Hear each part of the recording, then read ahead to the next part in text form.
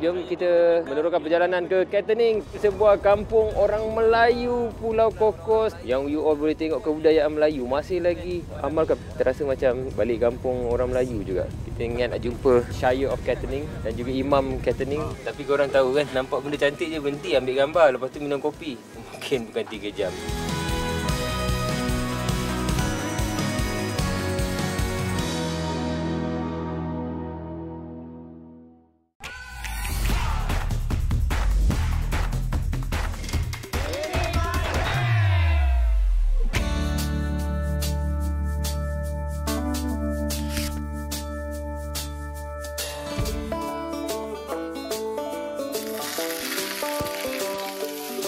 Sebelum tidur, saya suka masak benda-benda malas. Contohnya, daging kambing ni kita sear dulu di atas pan sampai dia caramelize luar dia. Bungkus dan masukkan dalam oven. Set sekitar 90 darjah Celsius dan tinggalkan overnight. Confirm masak dan juicy pula tu. Nak sarapan, kita orang buat syak-syuka hari ni. Nak cepat, campak. Dah potong siap-siap semalam. Dah letak dah sebuah peri-peri. Yang ini wajib kena pakai peri-peri. Macam tips Ustaz Syoki, masukkan telur dalam bekas tu supaya mudah untuk kita selak-selak. Tuang je telur, lepas tu siap. Dan jangan lupa bawang goreng, bawang putih goreng dan juga daun sop untuk dia punya dressing. Ini antara menu mudah dan cepat yang selalu kami buat ketika travel. Kita mampu elakkan pembaziran sebab makanan yang lama tu kita boleh campurkan saja ke dalam syak-syuka ni. Dan paling heaven sekali, di Western Australia sangat mudah untuk kita nak dapatkan bahan yang halal. Lagi-lagi dia punya beef dan lamb memang fresh dan tak boleh bawa bincang dia punya sedap.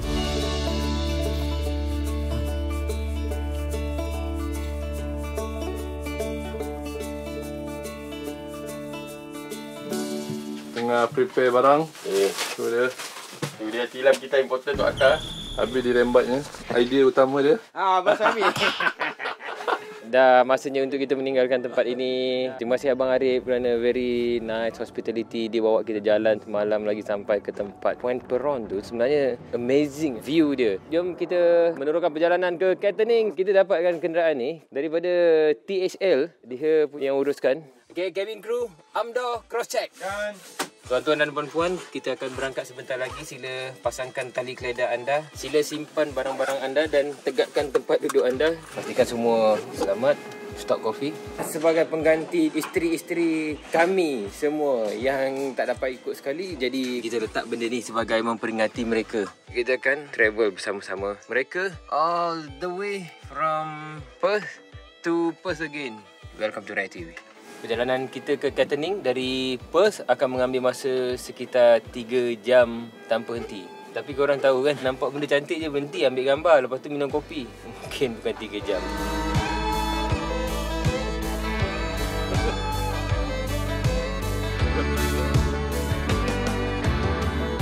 Duduk diam-diam, jangan berjalan-jalan di dalam kapal. Pastikan semua barang-barang yang ada kat belakang kita latch betul-betul. Kalau kan brake terbang semua sampai ke depan.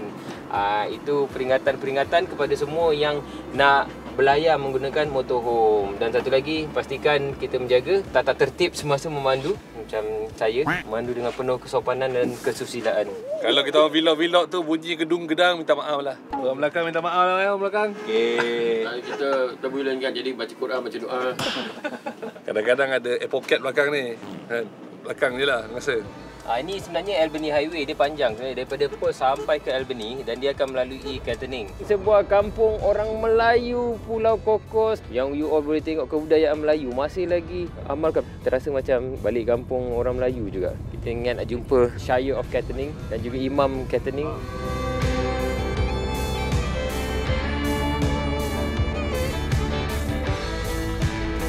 Bila kita drive macam ini, dia akan mula mengantuk. Bila mula mengantuk, kita kena lawan mengantuk tersebut. So, kita akan makan kacang-kacang. Okey, Mak, cukup. Untuk diorang ke apa? Ni untuk diorang, cukup ni.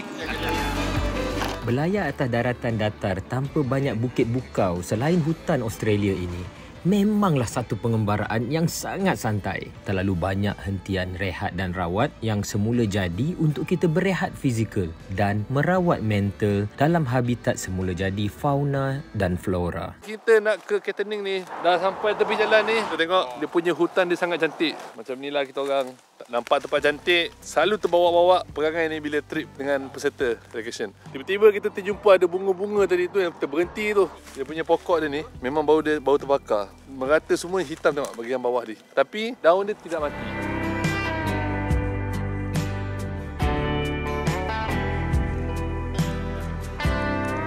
Aku nampak ada macam satu entiti di celah-celah hutan.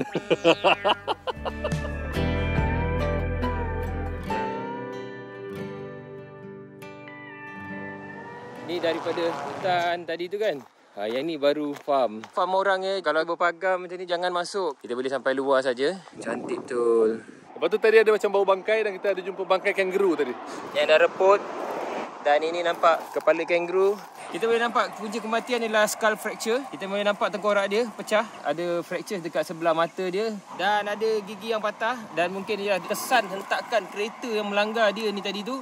Kesian. Pesanan kepada semua, jangan melintas jalan seperti kangaroo. Sudah, jom balik. Cepat. Best. Kita letak satu lagi kawan untuk meraihkan we are in Australia. Okey, sekarang kita nak ke Katanning. Jom.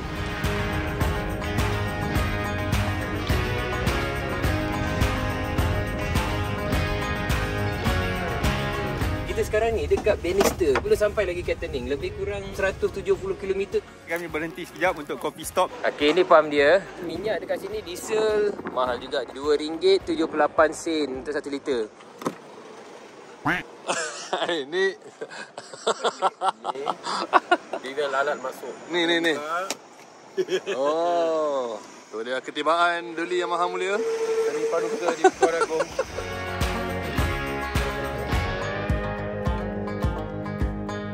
Dia orang ni dah jalan, dia tak tutup pintu. Pintu tak tutup. Buat biro punya pasal lupa tutup pintu. Duit. Ini perangai. Ada orang pergi beli kopi, saya nak pergi toilet kejap. Memang cantik dan klasik lah tempat ni. Saya suka feeling klasik macam ni. Macam kembali ke tahun 70-an dengan pekan yang vintage. Oh, saya tak sangka jumpa alpaka dekat sini, dekat toilet je. Toilet apa ni? Bulu dia dah kena cabut. Alah, siannya. Mesra pula dengan masyarakat. Bila kita datang ke sini, dia akan datang berhampiran kita. Nope. Tak bukan lagi. Come on bro. Sini bro. Yes, come. Come on bro. Nope. Yeah bro.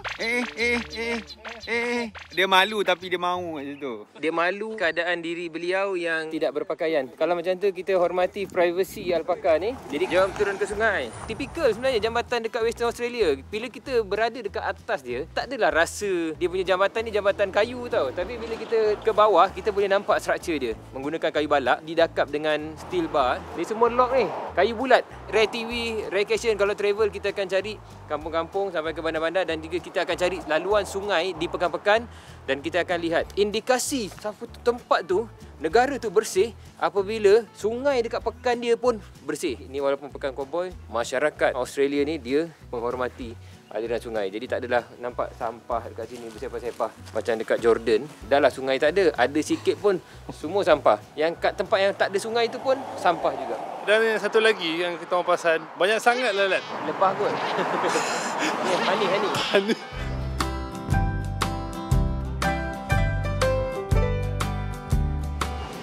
Ini orang muda minum Slurpee ni. Ingat 7E je ada. Kedai Koboi pun ada.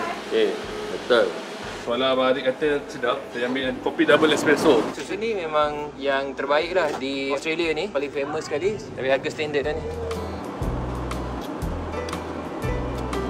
Okey, saya rasa berbaloi ambil double espresso. Padu dia punya kopi dia. Manis je? Manis kan. Kita ada 171 km lagi dari sini. Sekarang 10.30. Dia jangka lebih kurang dalam 12 atau sebelum pukul 1. Itu pun kalau tak berhenti. Dia tengah buat jambatan. Oh, yang ni konkret betul lah. Bukannya macam yang tadi kayu.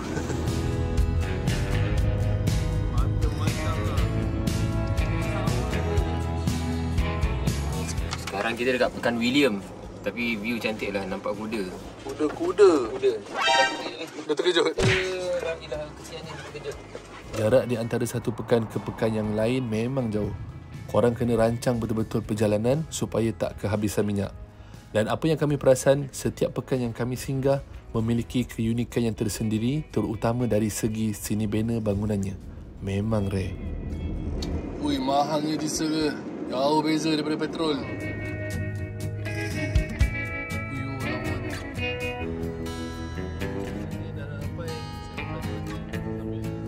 Kita dah keluar daripada Albany Highway, sekarang ni masuk ke satu jalan alternatif yang sini ke Katanning. Left and right kita memang superb. Tapi kat sini pun dia punya speed limit 110. The best road is the road less taken. Country road. Warna dia memang earth colour je. Oren, kuning, dah jemur. Kalau orang pergi Western Australia, setakat pergi Perth, Pinnacle, Fremantle, lepas tu dah balik. Jadi rugi. Belum sampai Esperance, belum sampai Augusta, belum sampai Albany. Kita baru nak sampai ke Katanning. Western Australia ni besar. This is not about destination. It's about the journey. Western Australia ni, bila kita jalan sikit dalam 50 km, dia punya landscape berubah. Jalan lagi 50 km tu, landscape dia berubah. Jadi kita tak rasa penat tau. Kita jalan ni, nak pergi Katanning ni lebih kurang 3 jam. Tapi kalau kat tiap tempat cantik kita nak kena berhenti, memang lambat lah sampai kan. Tapi pastikan tempat itu selamat baru berhenti. Jangan makan tepi jalan sampai kenderaan-kenderaan yang laju-laju tu dah bahayakan diri kita dan juga pengguna jalan raya yang lain. Mana bang? Pergi mana? Nak pergi tangkap kuda. Dah tak boleh tahan abang eh? Tu pasal rugilah dia orang ni. Kan punyalah cantik Australia macam ni. Inilah the unseen Western Australia. Jalan ni macam lengang gila. Kita boleh duduk dekat jalan. Pasal kita nampak dari hujung sampai hujung ada kenderaan nak lalu, kita boleh nampak lah. Ha, tu tengok. Orang tua tu. Ha, orang tua tu. Ha. Nampak tu. Hey. Bila jumpa tempat yang cantik, jalan pun jadi tempat untuk photoshoot. Jika di Malaysia, spot lonely tree memang susah nak jumpa. Kami pula di sini sangat teruja lah dengan kecantikan komposisi fotografi dengan kehadiran lonely tree yang berada di mana-mana saja sudut di Western Australia. Kena melintas. Kalau kena ni, sengsara semua hidup. Saya dah langkau masuk ke tanah ni. Agak forbidden sebenarnya. Tengok ni depan saya ni ada pokok. Fantastic. Semua serba-serbi 360 lawa. Nak ambil gambar, nak ambil video. Puas hati lah, memang puas hati.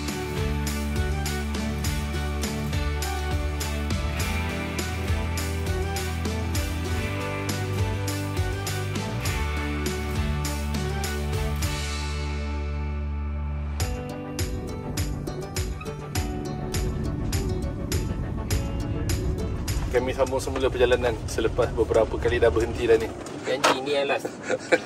Wagi ni, dia tahun yang friendly dengan motorhome, caravan, RV. Tapi dia Pekan Koboi juga. Hello mate. Sepanjang perjalanan, kita boleh rasa macam kita tengok movie tau. Movie cowboy. Klasik tau. Dekat Perth tu, dia nampak macam canggih lah sikit. Yang kat sini, dia serve the purpose. Memang simple. Ha, betul tak kami cakap? Sebab itu kami sarankan di Malaysia agar bangunan-bangunan klasik dan yang lama-lama tu yang mencerminkan imej Malaysia dilestarikan agar kita mampu mengenali asal-usul kita selain berfungsi sebagai tumpuan pelancongan. Kita akan berhenti sekejap di sini untuk makan tengah hari. Mana ada restoran je ni? Sebab itulah naik motorhome supaya kita boleh masak. Ada buaya tak ada? Buaya ada, baju merah. Ini buaya darat. Wah, memang layan dah dia punya scenery kat sini. Saya banyak jumpa pokok yang pelik-pelik je dekat Australia ni. Inilah dia pokok yang saya katakan tu. Apa benda ni? Kalau aku buat ulam kan mau tahu. So ni jalan kereta api dia. Jom kita pergi dekat dia punya jambatan dia. Ha, tu abang suami pun nak ikut. Oh, jernih abang air dia. Sebelah sana tasik dia. Tu mengalir ke sini. Terus ke sana. Oh, dengan jambatan tu lagi. Oh, sana macam kawasan ni bakau sikit. Mari tengah sikit, mari tengah sikit. So, kalau ada kereta api terkejut ya.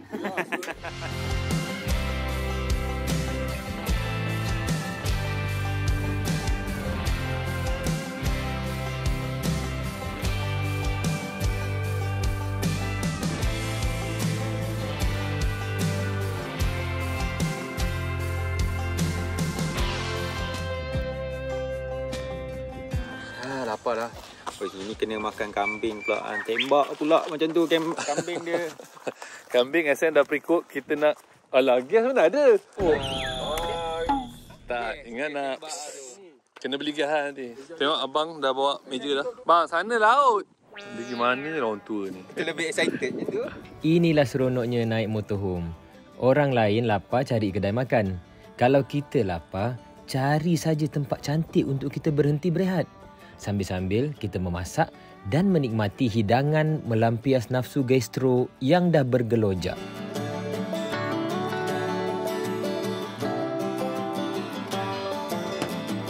Sekarang ni kita ada masalah. Macam mana nak hidupkan? Tengok video je. Okay, kita tengok video. Yes, road trip. Tekan. Gas lupa nak pasang valve dia. Yang maknanya kena off dulu appliances tu. On gas. On balik appliances. Okey, cuba. Okay. Okay. Right. Benda tu pun abang nak kena ajar abang Korang ni anak. For safety lah. Ni siapa ni aku tengah masak dia lagi kunci ni benda ni. Saya kunci. Kita nak masak mi kari nyonya. Appliance tutup. Pam dah tutup kan? Apalah ni. Abang tekan free saja. Hai, tak ada civic punya orang. Ni macam mana mau masak? Kita tak ikut step dia. Dia dah bagi tahu. Dia dah bagi tahu dah. Korang kena tengok video tu. Tapi itulah orang tua ni dia degil sikit. Betul. Gambar yang paling tua ni Ni Saya okey. Buka tadi video lepas tu balik on. Tuan jangan baik saya bang. Tak.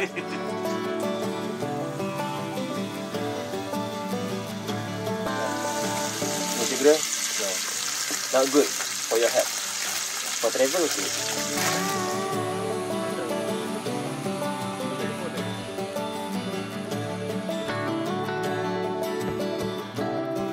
Ini baik. Ini jahat sikit. Ini jahat banyak. Oleh kerana terlampau ramai yang menolong di dalam, saya duduk luar dulu. Memang feeling dia lain macam lah main motor ni. Bila kita dah open table, duduk kerusi macam ni.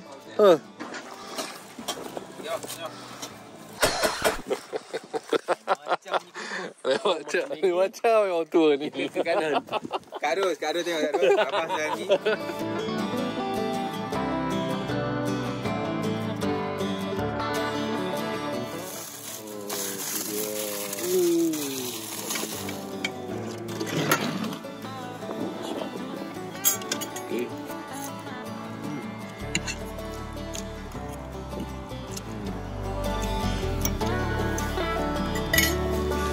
Sedang enak-enak kita makan tengah hari, ada pula orang yang main motocross di sini.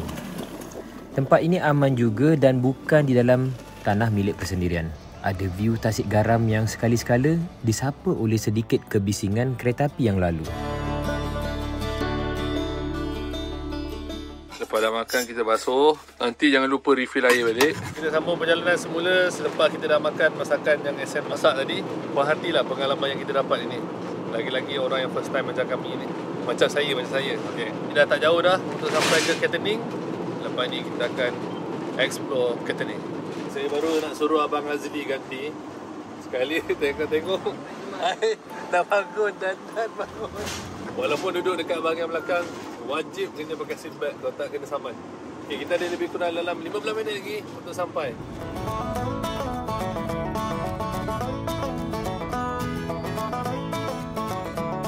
Dia lari, pergi mana? Come. Tu papa, come.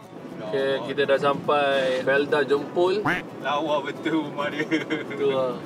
Seronok betul bila berada di Katanning ni. Pekan dia sangat mendamaikan dan bersih je.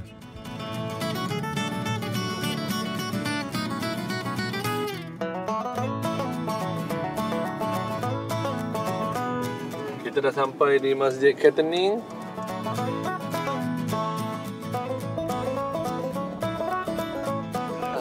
Assalamualaikum. Waalaikumsalam. Haji Mahmud. Ya, Haji Mahmud ya. Bila pergi haji? Yang pertama saya pergi 91. Oh. Saya balik lagi kemarin tahun 19. Oh, sama dengan kita orang lah. Sama saya juga. 2019 last kan? 2019 ya. Sebelum Covid.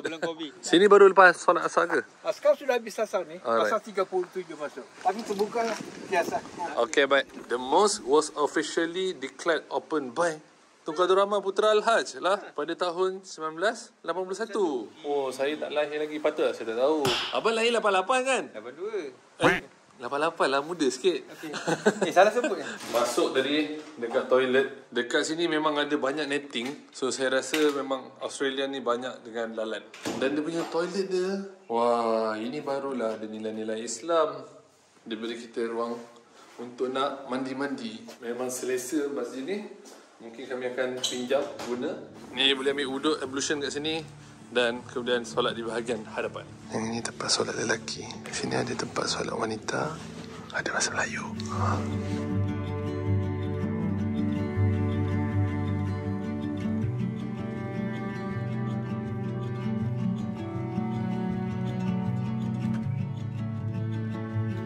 Kita dekat Australia, bukan dekat Kuala Pilah, bukan Tampin, bukan Kodiang. Dan mereka ni bukan orang Malaysia, bukan orang Indonesia, bukan orang Singapura, tapi mereka ni orang Australia. Kadang-kadang orang Melayu kan, dia pergi London 2 hari saja terus jadi British. Tapi kita tengok orang Melayu kokos yang ada dekat Katanning ni, walaupun dah berpuluh, beratus tahun ada dekat sini, tapi mereka masih Melayu asli yang sejati. Welcome back to Kampung Halaman. Welcome back to Kampung Halaman. Kan? Kampung Halaman. Ingatkan silap masa dia. Seronok lah dapat jumpa saudara kita sebangsa dan juga seagama. Memang rare. Abang Arif beritahu yang kita boleh custom nombor plate dekat Australia hanya bayar $500. Tak perlulah nak tender-tender lepas tu main duit. Waalaikumsalam. Hai, asal makin muda. Oh, makin muda. Makin muda lagi ni. Oi, lama. Mata pun dah jadi biru sekarang. Ni pakai serial killer. Let's go. Kita nak pergi parking tempat RV dekat belakang Shire. Bangunan Shire lama. Bangunan Shire lama. Kita akan malam di sini. Kita boleh ambil supply air, boleh dam di sini. Percuma? Free. Wow. Cuma power je tak ada. Malam ni kebetulan time kita sampai kat sini, kita juga akan menyaksikan macam mana perkumpulan orang-orang Melayu dekat Kokos ni. Mereka ada event malam ni. Jadi jom kita tengok. Okay, kita nak jalan-jalan. Saya first time ni. Ikut je. Orang-orang beriman kena ikut je. Siapa yang dari JDT ni? Johor? Tak ada. Johor tak ada. Jumpa orang Johor tu. Pasal bola. Minat JDT ke? Saya minat JDT tapi saya minat Sabah lah. Yang chicken treat ni halal lah? Kita. Senang dapat makanan halal kat Australia ni. Sekarang ni kita tengah fikir macam mana daripada Woolworth boleh jadi Woolies. Tak urut air ni tak ada. Urut air. Dah tutup Dia pukul 5, semua kedai tutup. Kalau kata lambat sikit pun, dia dengan detektor kan, dia punya pintu dah tak boleh buka. Keluar je boleh. Masuk tak boleh. Okey, Woolies tutup. Kita terpaksa mungkin kita postpone kepada esok pagi lah nak cari lip balm untuk SN. Tapi hari Khamis malam Jumaat, dia buka sampai pukul 9 malam. Pasal setiap hari Khamis tu adalah payday.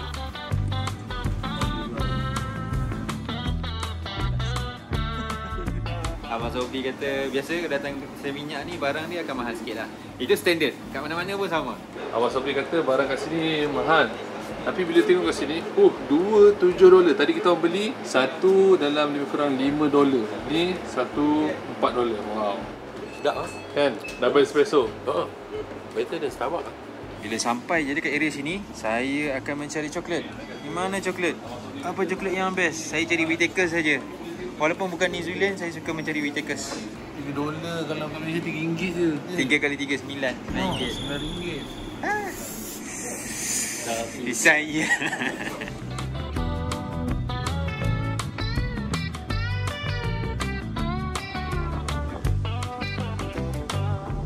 Ini menara jam Katanning. Kiranya macam pusat bandar Katanning kan ni. Dia punya city centre. Ini bangunan ni adalah bangunan asalnya adalah kilang tepung, tetapi dah dibeli oleh seorang pengusaha dengan harga $1 saja. Tapi dengan syarat mesti diusahakan sehingga dia menjadi usable property. Kalau ada lagi, tolonglah jual. Saya sanggup bayar $2. Up lagi, $3 pun boleh.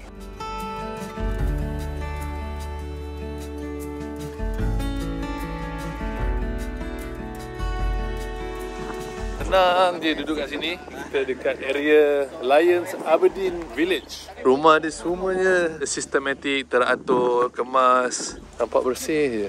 Wah, terbau wangian daripada bunga ros. Dan ada banyak bunga-bunga sekarang ni. Sangat cantik-cantik. Bunga apa benda ni? Takut juga nak usik kalau apa-apa hal allergic je kan. Kita orang dah fall in love lah dengan Katanning ni. Dia very calm, tenang je. Kalau apa ikut daripada kata Abang Sobri kita tadi, 50% dekat Katanning ni orang Melayu. Oh, kalau macam yang orang putih pun ada juga yang kahwin dengan orang Melayu. Perempuan, lelaki apa? Lelaki ada? Yang biasa aku cakap macam kita pun. Okay bang, setakat ni macam mana bang? Rasa jalan-jalan kat Katanning? Betul-betul macam cowboy bandar. Kan? Atau dia tak ada high rise building, semua building lama-lama dia simpan. Ada macam vibe US jugalah. Yes. Tengok ni dia punya pejabat pos dia. Negara semua sama gala Because you know why? British kan invade semua kan. Ada kat tempat Commonwealth semua sama-sama. Lagi satu warna merah senang untuk orang kenal. Jalan mana-mana pun kalau winter ke waktu musim apa pun senang nampak warna merah kan. Dia dah lama untuk jenisnya macam ni. Lepas tu tak perlu nak buat Tapi apa. the best part, orang ada macam gini dia pergi cat. Sayang. Itu orang tak kenal seni bang. Saya suka benda yang raw macam ni. Oh tengok ni ada van-van unik. Siapa tengok cerita Transformers kan? Aku buat punya team. Hello. Waalaikumsalam. Ashraf bang. Semara. Uish, macam nama bang. Abang muka gentleman lah, tapi nama dalam hati ada taman bang. Sayu-sayu je gitu. Dari Malaysia? Orang Sabah. Oh, Sabah juga. Sepupu ni semua. Semua? Ini kira anak buah. Anak buah? Sepupu. Di sini lama dah? Ada sama-sama kita datang 2018. Dah 5 tahun. 18. Maknanya datang sini kahwin orang sini terus lah? Dia lelaki. Dia dapat kahwin orang sini. Dengan ni lah sekali. Kita tak boleh. Dah kahwin dulu? Kita dah ada. Dah ada dulu? Dah ada. Wife kat sini? Tak ada. Belum lagi? Malaysia lagi? Dia pembunuh upahan. Dia sembelih kambing dekat tempat slaughterhouse dia lebih kurang 5,000 ekor satu hari. 40 tahun orang menyembelih di sini. 40 tahun lebih. 40 tahun. Kau orang kira lah sendiri. Keluarkan kalkulator. Tak dikesali, 72 juta kambing telah berjaya disembelih. Halal. Selama 40 tahun dikesali. Orang Malaysia yang menyembelih. Orang Malaysia. Orang Malaysia sembelih ya. Malaysia boleh. Kejaya utama orang Malaysia di sini ialah pembunuh upahan. Ini chief dia. Salah seorang. Sabar bang. Macam ni je. Macam tu. Ini. Settle.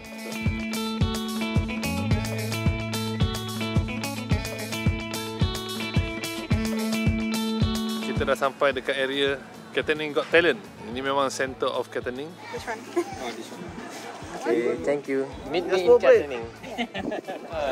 Dapat for free. Tengok ni orang Malaysia free je. Ada suka. Kami dah ready dah untuk perform. What's up yo, kumpulan? Mari. Lepas tu ada kumpulan. Katanning Got Talent. Lagu apa bang ni bang? Abang buat pizza. DK Barat mula. DK Barat. Jangan ingat free je ya. Ni free ada makna ni. Lepas ni kena perform. Wakil daripada Malaysia dah ramai. Kau jangan Masih ni lagi. Ada pun big flown. Free national cause Australia is why. Wah, Testra. Kalau kita tekan macam ni, boleh dapat murah tak? Out of order. Ingat tadi nak telefon wife tadi. Selalu dulu kalau time bergayut, gayut sampai patah dah pohon tu kita orang gayut. Tak tahulah budak-budak sekarang macam mana kan. Dia punya orang kata trend tu kan. Dah semakin meriah sekarang, dah ramai dah orang-orang sampai ke Katanning Town Square. Sekejap lagi kita akan mulakan Katanning Got Talent, dianjurkan oleh Shire of Katanning. Disebabkan orang Melayu adalah antara yang ramai di sini, mereka juga bersama-sama menjayakan Katanning Got Talent lah. Ramai orang beratur untuk mendapatkan sentuhan makanan Melayu. Jadi orang Katanning pun dah menyukai makanan Melayu. Ini antara makanan yang popular, sate kambing. Hari ini kami dapat lebih rapat dengan keluarga Mohana Catering yang terkenal di Western Australia. Kami mula kenali mereka ini dari beberapa siri kedatangan kami di Katanning. Memandangkan sebahagian keluarga Mohana ini pernah belajar di Saifunang Academy Malaysia sebelum ini. Kita nak kenal dengan orang Melayu tempatan. Assalamualaikum. Haji Yus ni. Dia namanya Pak Yan 78. Ui, steady lagi. Kuat lagi. Oh, apa nama pakaian ni? Ini namanya basket. Ini tradisi daripada Pulau Kokos Island. 100 tahun dulu lah. Ini memang rare. Saya first time jumpa pakaian basket nama dia. Basket. Pakcik, satu keluarga semua memang di sini? dekat Cantonese? Singapura ada. Oh, Singapura pun ada. Malaysia pun ada. Oh, tinggal 300 orang kali sama kanak-kanak. Oh, tak ramai dah bang. Tak ramai dah, dulu ramai. Okey lah, bisa okey. Adik-beradik pakcik ada duduk di sini juga? Sini ada, di Perth ada juga. Di Perth ada juga. Di Port Highland ada juga. Selalu balik kokos ke? Dah 3 kali balik kokos. Yang ramainya di sini kerja apa, pakcik? Itu kilang daging. Pakcik yang jumpa dekat masjid. Oh, yang dah jumpa kau. Ya, Dari masjid tadi. Jumpa pakcik tadi daripada masjid pakai baju maskat untuk buat performance dekat Katanning Got Talent. Bahasa Melayu ni. Ya. Orang semua faham ni bahasa Melayu. Islander drumming. Ada kita tak ada lagi dah ni. Ya, ada yang ganti. Ini TV3. Ini TV 3.5.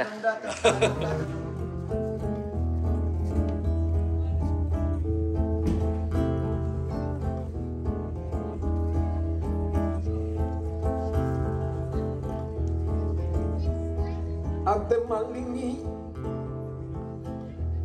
Moriku masamangi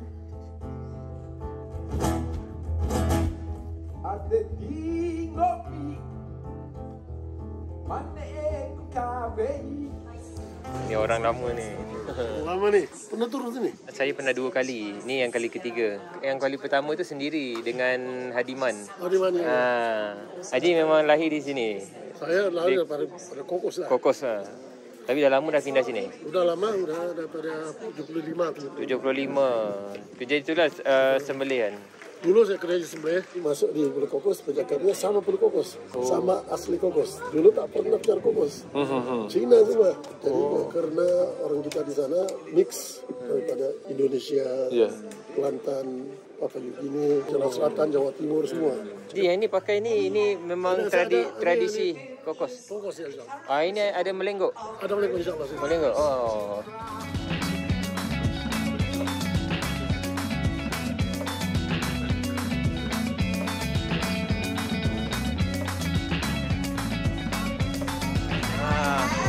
Jom, showtime!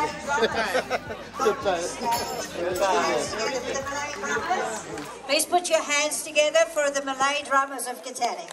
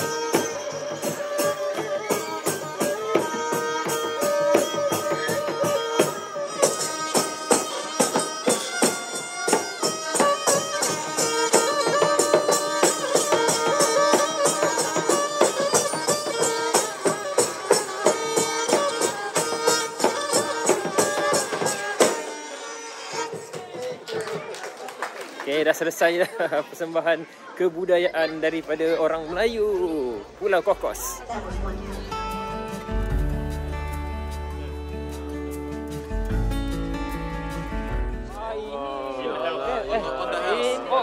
Kongsi. Okay, alright. Sate Mohana. Ayam ah. Hanya di Katanning. The best sate in Katanning. No. Best in WA. This is not the best in Katanning. This is the best in Australia. Oh, yeah. Ini kita jumpa keluarga Mohana Catering. Bukan ni bukan. Ni. Dah hampir 10 tahun dah kita buat catering. Kadang-kadang kita fusion makanan Melayu, makanan putih. Paling popular sate. Sate kambing dan sate ayam. And rendang. Orang Mas Ali pun suka rendang. Tapi tengok tadi mi goreng pun laku juga. Mi goreng, sate and rendang. And nasi minyak. Jadi every time kita catering is nasi minyak. Macam wedding lah. Wedding orang putih, kita yang buat makanan Melayu. Cita rasa dia memang makanan Melayu. Malay fusion plus ada tambah-tambah. Plus ada tambah makanan orang putih. Itu dia. Check out Mohana Catering di Instagram dan Facebook.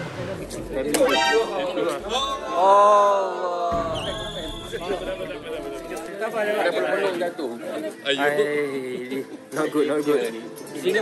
Stay outside tonight.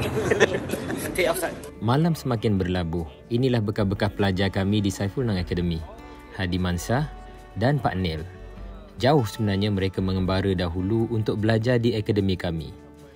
Tidak berakhir di situ. Pak Nel yang kini berkhidmat di Shire of Katanning mengajak kami ke rumahnya untuk mengopi. Ini bukan kampung ni, ada coklat-coklat ni. Ini dekat Australia. Walaupun TV dia TV Malaysia, tapi ni dekat Katanning. Kopi pun Malaysia. Kopi apa? Hantuah. Lama kami menyembang malam itu dan banyak cawan kopi juga kami tegur. Untuk pengetahuan semua, Pak Nel ni sebenarnya kaki pancing. Pula tu, Western Australia ni memang syurga kepada pemancing tegar. Asal ada air, mesti banyak ikan. Macam ikan kelapia kan gitu kan. Ini apa? Orang putih panggil malet. Malet. Betul. Ini kan laut ni. Kita panggil belanak. Ya, belanak. Okey, ini hasil ikan nombor 1 ni. Ikan saya pancing tadi. Boleh bawa rawat ni. Kalau tak boleh buat sini. Tapi jangan buang sisik dia. Kalau mau di steam gitu kan. Sisik dia sedap. Tak payah buang. Kalau bakar pun bakar dengan sisik sekali kan. Bakar sama sisik sekali. Nanti tarik gitu. Isi dia putih. Atau mau yang tadi tu yang frame tu ke atau yang ini. Dua-dua pun boleh bawa. Ada freezer kan dia? Ada freezer. Bukan di freezer ya. Nanti bawa 1 ekor tu brain, ini 1 ekor. Okey. Alhamdulillah. Terima kasih Pak Nil. Ya Allah, kau mudahkan rezeki Pak Nil.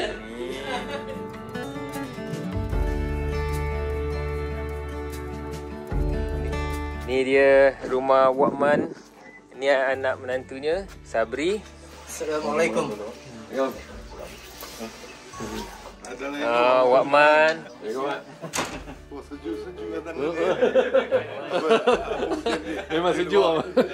Boleh cakap English, boleh cakap Melayu. Cakap Jawa boleh? Cakap Jawa kalau Indon sikit-sikit lah. Wakman ini nama sebenarnya ialah Haji Butler bin Ezen. Nama dia memang eksotik. Rupanya, Wakman ini berketurunan campuran Scotland, Jawa dan Kokos. Wakman memang orang lama di Katanning. Mendengar cerita beliau seperti memasuki mesin masa yang panjang berpatah ke belakang. Jadi kalau ada apa-apa rosak, kita bunyikan horn, lain orang di bawah tu tolong. Okay, terima kasih banyak Pak Nil. Sebelum pergi farm, pergi breakfast dulu ke? Boleh? Okey, sana. Ini tempat imam. Khalid dia, kedai dia. Kita jumpa di sana dulu. Okey, insya-Allah. Ya, terima kasih. Kalau siapa mau mandi datang pergi rumah. Okey. Okey, Pak Nil. Jumpa lagi. No problem. Okey, Pak Nil dah gerak. Kita nak tidur. Sekarang saya bersama dengan Abang Suhaimi nak pergi ke public toilet. Katanya open 24/7. Yang ngingseng mata gaji Semarang ngiseng. Nampak gaya kena scam lah. Mana tahu tolak gini ke? Harapan dengan harapan. Nampaknya misi kami gagal untuk pergi membersihkan diri. Tapi okey bang, dia punya sejuk dia, angin dia taklah macam Iceland, tak macam Swiss bang. Esok saya bagi abang pinjam thermal satu lah. Sayang. Boleh lah. Boleh lah. Apa pakai apa je long sleeve? Dia bisa pakai long sleeve. Inilah orang tua. Orang tua ni kalau dia punya degil, macam tu lah. Anggaplah ni ujian bang. Tak apalah, no choice, kami terpaksa patah balik ke caravan. Mandi sini bang. Settle lah. Okay, kat sini boleh kalau kata nak ambil drinking water. Cuma kalau nak melabur tu mungkin boleh bawa cangkul tu lah. Duduklah dalam hutan tu sekejap. Okay, Mike. See you tomorrow, Mike. Alhamdulillah, kami amat bersyukur diberi peluang bertemu dengan masyarakat Melayu Katanning yang sangat ramah sehinggakan kami terasa seperti sebuah keluarga yang dah kenal lama dah. InsyaAllah, episod seterusnya kita akan berbual dengan salah seorang imam masjid Katanning dan mula bergerak ke Hayden untuk melihat sebuah keajaiban yang ada di bumi Western Australia ini. Terima kasih subscribe. Assalamualaikum warahmatullahi wabarakatuh. Ini baru.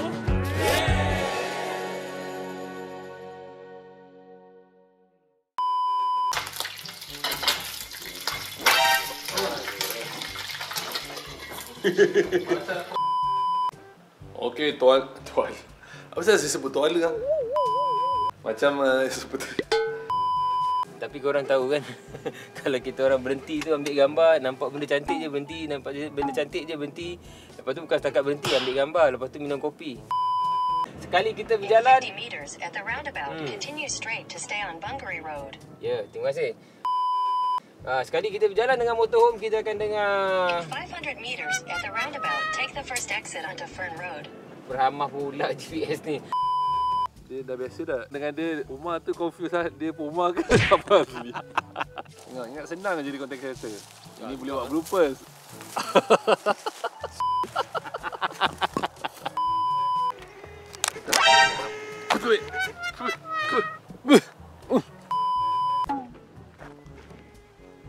Sejuk masuklah.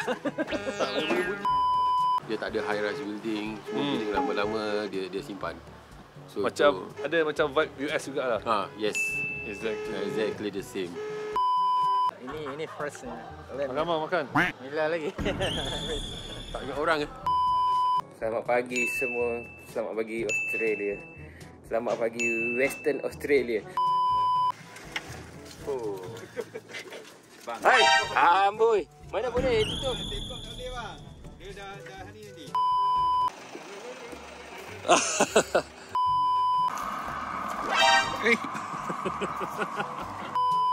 Bang, sabar bang. Jangan lari ikut pintu tu bang. Pintu kita luar bang. Tali dekat.